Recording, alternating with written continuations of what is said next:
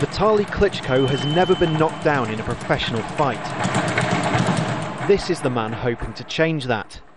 Manuel Charr, a Syrian boxer living in Germany, will challenge Klitschko for the WBC Heavyweight Championship belt in Moscow on Saturday.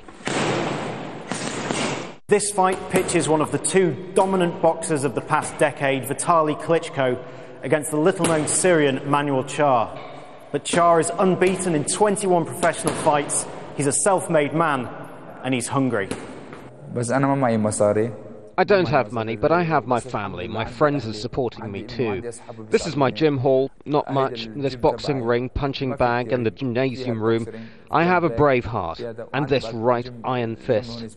In Moscow the whole world will know my name, and who I am, and what I am. Mahmoud Omerat Al-Charr, the first ever Arab world heavyweight champion. Charr moved from Beirut to Germany as a child after his Syrian father was killed in the civil war in Lebanon. Like Klitschko, he is a former kickboxing world champion. He moved into boxing at age 20, fighting under the name Manuel instead of Mahmoud. Now 27, he has spent all his career earnings arranging his own fights.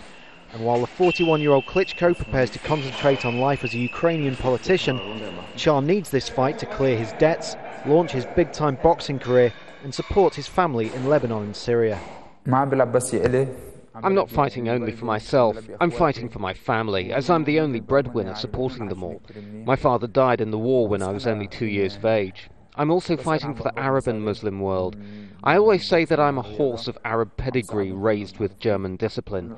I am of Arab pedigree raised and trained in the German discipline and punctuality.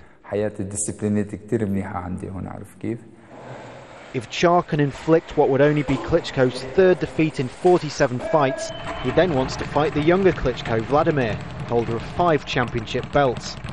Breaking the Klitschko's dominance would be an impressive way to announce the first Arab heavyweight champion of the world. As war goes on in his homeland, Charr's own personal struggle will continue in Moscow. Rhys, Al Jazeera, Cologne.